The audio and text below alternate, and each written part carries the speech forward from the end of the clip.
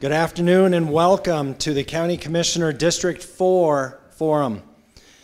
Today's forum is hosted by the Rio Rancho Regional Chamber at Rio Rancho Public Schools. Thank you, Rio Rancho Public Schools, for the use of the facility. And media today is being done by Greencastle Media. We want to welcome everyone to this forum. The format continues to be the same. It is a 1-minute opening, 1-minute closing. We will alternate on questions throughout as time permits. That being said, the Rio Rancho Observer is our sponsor and will be asking all the questions today. Tracy will, with the editor of the Observer, will be asking all the questions. I'll be moderating.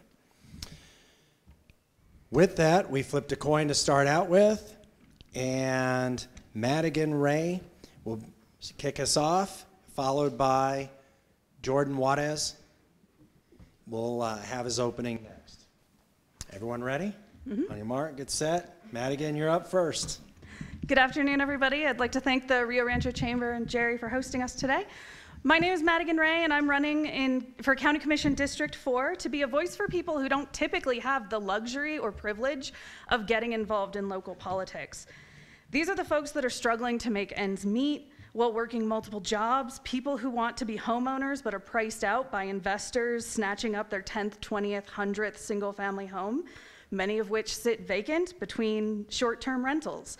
Families trying hard to budget, not knowing if they're going to see an egregious rent hike tomorrow. Workers like those at SRMC who want to unionize to get a living wage but are scared of retaliation or the loss of health care benefits. Veterans who are trying to put their lives back together after struggling with addiction and homelessness. Retired or disabled citizens whose benefits aren't sufficient for the cost of living. My biggest priority will always be the benefit of the working class of Sandoval County. Thank you, Madigan. Jordan, your opening. Well, thank you, Jerry. Thank you to the Rio Rancho Chamber and our moderators, the Rio Rancho Observer. My name is Jordan Juarez, running for Sandoval County Commission District 4. And I'm here because we are the new generation who will provide sustainability to Sandoval County and the state of New Mexico. My wife and I are raising my 3-year-old son here. We want to make sure that young people stay in New Mexico.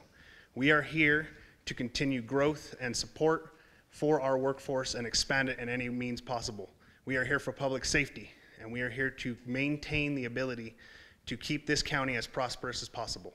That is what is important to me. All too often, our young people are leaving the state to go find opportunity elsewhere. I am here to make sure that my generation stays here, works here, and continues to thrive here in this state. Thank you, Jordan. All right, Tracy, Jordan, you have the first question. Okay, this is a 2-minute question, and it is on workforce. What steps can the county take to expand job opportunities and address workforce shortages in key sectors? And how do you see the county partnering with local businesses to meet these demands? Well, thank you. So workforce expansion is important. We need to make sure that the 40,000 people traveling across this river every day to Albuquerque are able to have sustainability here in Sandoval County. And in doing so, we will continue to invest in projects that help bring small businesses, veteran-owned businesses, as well as higher paying wages to the county. We're going to do that by continuing to invest in Discover Sandoval, as well as adding in incentives to show that Sandoval County has growth opportunity and potential. District 4 has a lot of open land and the potential for PDV to expand out into the region. With that, we have the ability to have a commerce corridor that will help sustain better paying jobs for our residents and continue to add to that growth. That is what we need to continue to do, and we need to help work to add to cutting red tape. If we cut the red tape, we can continue to move forward and expand our workforce. Our workforce is what is necessary for tax revenue, as well as continuing to save our county from having difficult tax revenue issues that we can address appropriately and add that revenue in to save the county money, as well as give our workforce expanded opportunity. Thank you, Jordan. Madigan, same question. Tracy, can you repeat it? What steps can the county take to expand job opportunities and address workforce shortages in key sectors? And how do you see the county partnering with local businesses to meet these demands? So I think we all know New Mexico has a brain drain problem. Our college graduates are leaving and moving to other states with better pay, better benefits, better labor laws, and more job opportunities. Today's workers want to live close to where they work, which means we need wages that meet or exceed the local cost of living. They're environmentally and socially conscious, preferring to work for and spend money at places that share their values. People want to work somewhere with good schools for their kids, well-kept roads, lower crime, and access to fire and hospital services. And I'm a millennial. I've heard my whole life, you just don't want to work anymore. The fact is, workers want to work. They just want to work for what they're worth. Expanding our workforce means prioritizing people over profits. Workers will come here or stay here if there are strong protections for workers and unions. There are folks who don't have the opportunity to attend college but have years of experience in the workforce, but they're hitting what's called the paper ceiling. They're not getting jobs that they are qualified for because they don't have that degree, which is why I would encourage local businesses to, wherever possible, have equivalent experience on the job application instead of just requiring a degree.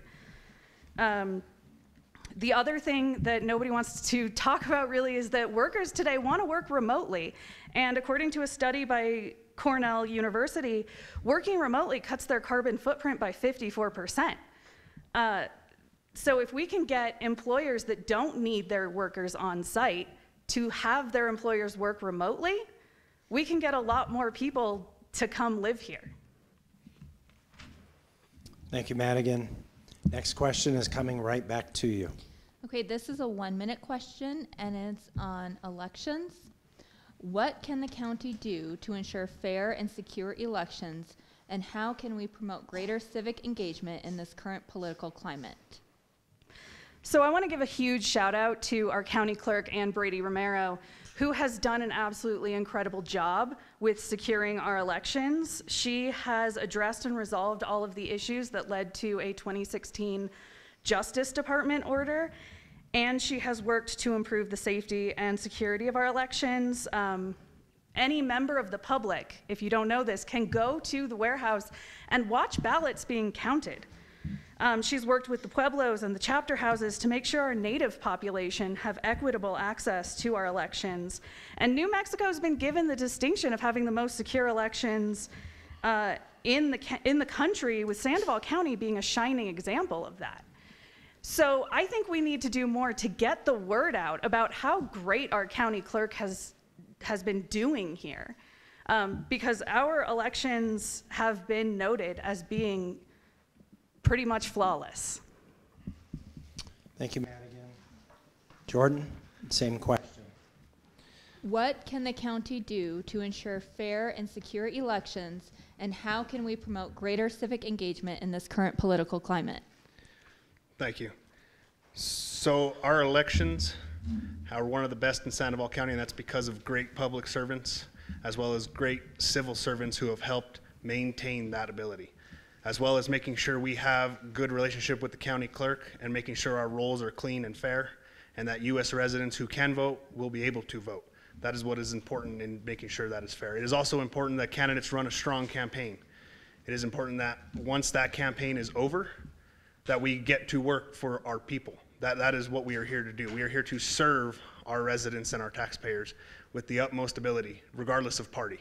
That is what we need to do when we are done with elections, and continue to keep those rolls clean and fair, and make sure that our civil taxpayers have what they need to continue to watch those ballots be counted, as well as maintain that ability for public transparency. Thank you, Jordan.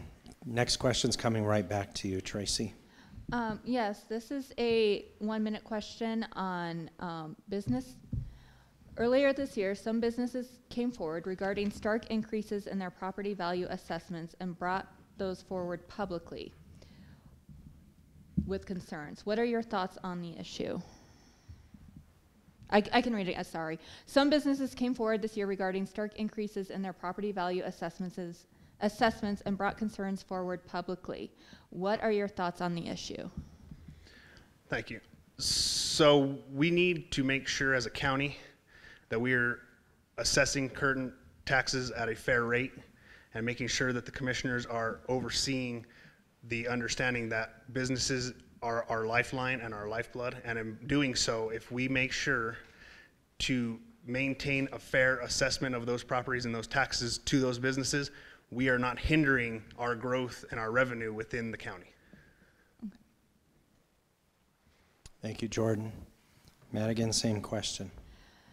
Some businesses came forward this year regarding stark increases in their property value assessments and brought concerns forward publicly. What are your thoughts on the issue? I know I was at the county commission meetings where these businesses expressed their displeasure with the situation, to say the least. And I do empathize with them. I understand that these were stark increases. And, but I also understand that we kind of fell behind during COVID. Businesses were not being assessed properly. Businesses were not paying the taxes that were due, but it's because of COVID and we were all trying to help each other out. So now it's time to play catch up. And while I think that maybe we could have done it a little bit more staggered, I understand why it needed to happen. But as a commissioner, I would want to do anything that I could to help alleviate that burden from businesses that were not expecting such a stark increase. Thank you, Madigan. Next question comes right back to you. Okay. This is also a 1-minute question, and it's on infrastructure. Do you support the expansion of Paseo del Volcan to Interstate 40, and what would be your recommendations as commissioner to improve infrastructure? The short answer is, on paper, yes. I think that it could be a really great thing for our county, but what we need to acknowledge is that it would completely change the makeup of this county, for better and for worse. I do have serious concerns about the environmental impact on, with so much added traffic, and how it would affect the quality of life of people who have purchased homes out there or properties out there specifically to enjoy a rural existence, and they might have a busy highway running through their front yard. I worry about making sure that the vision for Sandoval County aligns with the vision for Bernalillo County, since this would be a joint venture. And I want to be sure that Sandoval County gets its fair share of benefits from the expansion, commensurate with our investment in it. I do support the expansion, but if we're going to be bringing jobs, that means we also need to be bringing workforce housing to support the workers who will be coming for those jobs. Thank you, Madigan. Same question, Jordan. Do you support the expansion of Paseo del Volcan to Interstate 40, and what would be your recommendations as commissioner to improve infrastructure? So yes, I support the PDV expansion, because without it, it does not allow us the proper commerce that we need to expand the county's workforce, and that goes back to your first question on workforce expansion. We need to be able to have the proper roadway to be able to reach out and expand from 40 to 550, which gets us to I-25. In doing so, we are now providing those residents within the county the businesses and the workforce that we need to continue to keep improving the quality of life among our residents. And so we will have to look at a lot of things, like Ms. Ray has said, including the environmental impact, but at the end of the day, we need to make sure that we're looking out for our residents first, and make sure that if we're going to have an expanded workforce and the proper use of tax dollars, we will get that going. Now, as for infrastructure concerns, we need to make sure we're doing everything fair and properly, along with working with the state to make sure that everything is running smoothly in accordance with state law. Thank you, Jordan. Another question coming right back to you, Jordan. Okay, this is a 1-minute question, and it's on healthcare. Issues have been brewing for some time between the Nurses Union and Sandoval Regional Medical Center Administration. How do you propose the issue be resolved? So, in regards to the Nurses Union, I know we have kept up somewhat on it, and I'm not going to try and relay an answer in which I don't have a full question for you in that. That's just not fair to anyone who I have. So what I can tell you is that our healthcare providers deserve the right to get paid what they are doing. That is a tough job, just like our public safety and our fire. If the nurses need a union to be able to work and provide the proper wages to them, then that is something that should be seriously looked at and should have the support within the county commission. But without all the data in front of me to look at that, I want to make sure that I have the proper answer before I give anything more concrete than that. Thank you, Jordan. Madigan, same question's going to come back to you. Issues have been brewing for some time between the Nurses Union and the Sandoval Regional Medical Center Administration. How do you propose the issue be resolved? So I had the pleasure of attending a community forum last night specifically about this issue, and the way that the issue needs to be resolved is that the hospital needs to come to the table and bargain with the nurses. That is the resolution.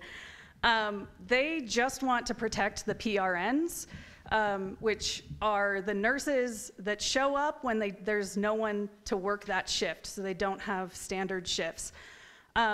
They want to be included in the union because they are the backbone of the hospital. If you go to the hospital, chances are you've been taken care of by a PRN, and they deserve just as much protection as regular nurses.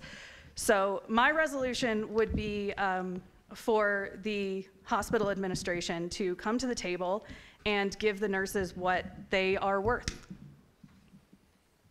Thank you, Madigan. We have time for 2 more 1-minute questions. Okay. Madigan, you're up. Let's turn to public safety. What can the county do? It's a 1-minute question, as Jerry said. What can the county do to ensure the high crime rates seen in other parts of the state don't creep into Sandoval County?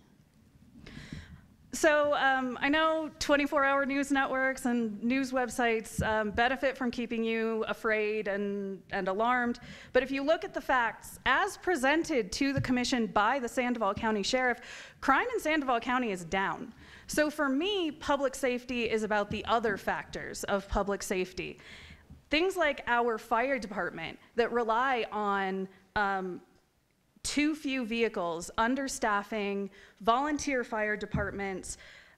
We have this fabulous new dispatch center going in to help the underserved areas of our community or of our county, but that doesn't really help if the fire department doesn't have the vehicles or personnel to get to you in a timely manner.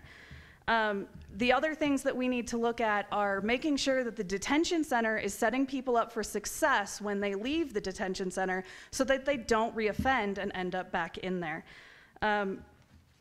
So for me, public safety is about more than just police. Thank you, Madigan. Same question, Jordan. Tracy? What can the county do to ensure the high crime rates seen in other parts of the state don't creep into Sandoval County? Thank you.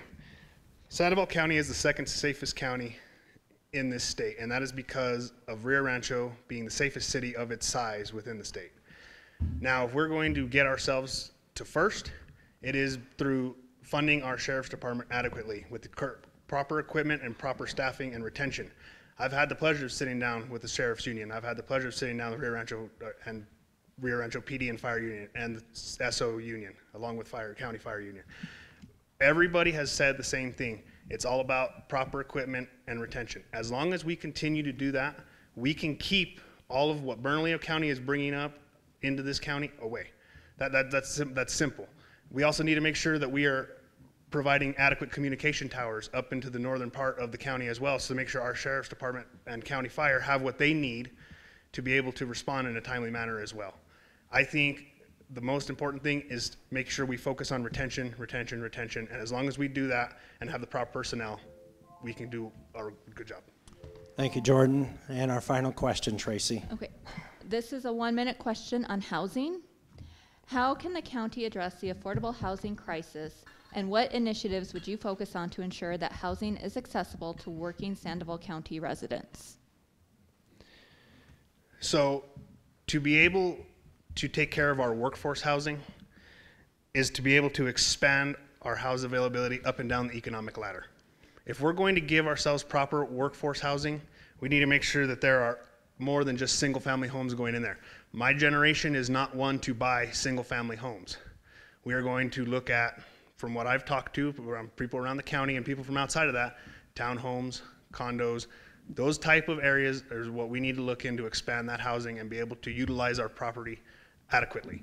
Sandoval County District 4 has a lot of land that we can use, but we need to make sure we're using it properly, and if we're going to retain our younger generation who is coming straight out of college and who has some debt when they're going into this. We need to make sure that we're giving them the proper economic abilities to buy any type of house, whether that be single family, townhome, or condo.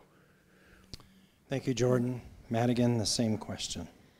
How can the county address the affordable housing crisis, and what initiatives would you focus on to ensure that housing is accessible to working Sandoval County residents? So if you want some truly horrifying statistics about the housing crisis and exactly how bad it is, check out the 2024 statewide housing needs assessment. Only 29% of renter households can afford even the median rent. That means 70% of our renters are looking for lower rent or low income or affordable housing, and only 12% of our renters are in a position to ever buy a house. That is pretty terrible. With rent prices trending upwards faster than wages are keeping up, we're looking at entire generations of forever renters who are less engaged in their communities.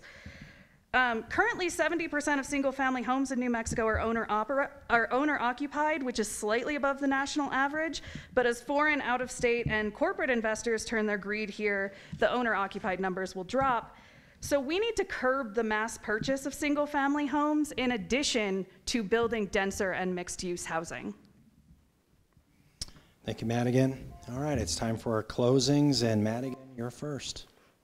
Okay. Do I get a timer for? Okay, You will. excellent. You get to take that breather before it starts. My platform can be summed up with this: planning instead of reacting. I believe in looking forward and taking action now to smooth the road ahead. And a great example of what I mean is something that's already a part of our lives, the Rio Rancho water system. And if you have the opportunity to twist Mayor Hull's arm into taking you on a tour of the facilities, do it, because it's fascinating. And it's incredible, and our water system is what happens when someone looks ahead and solves a problem before it becomes a crisis.